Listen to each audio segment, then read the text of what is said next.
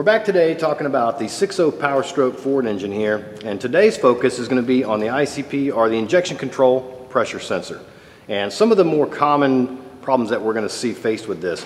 One of the most common problems most technicians have faced and have seen over the years is the ICP itself leaking through the pigtail connector. And as you can see here, this pigtail has seen its fair share of miles. It actually has some oil moisture around it, just pulling it off on the bench here.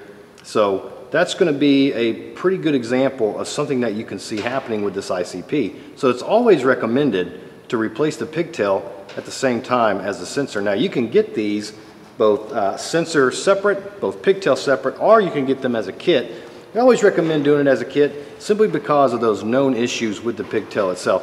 What you don't want is to put a new ICP in and have any type of wear or corrosion built up on the pigtail itself, or oil or moisture inside those terminals, because what that's going to do is it could cause problems on the new ICP, or it could show a false negative as a problem with the ICP after the repair is done, causing the technician to have to go back through and do another diagnostic, possibly change the ICP a second time, and then it might be the second or third time before they finally decide they're going to do a pigtail, and that resolves the issue. So again, our recommendation is always going to be replace the new ICP with a new pigtail at the same time. And you'll notice the pigtails are going to come with butt connectors already on them.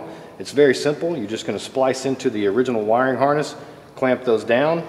There's a spot for it there, and then you've got not only a new ICP but a new connector as well, to make sure that you have good connection, you have a good new ICP in there, and then you're not going to have any false negatives or issues whenever it comes to a diagnosis on this particular repair.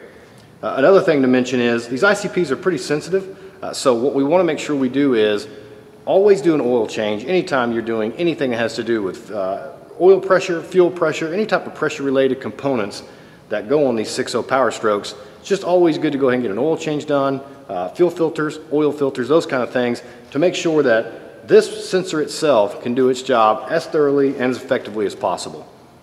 And hopefully now you have a better understanding of the importance of replacing both the ICP and the pigtail at the same time. Thank you.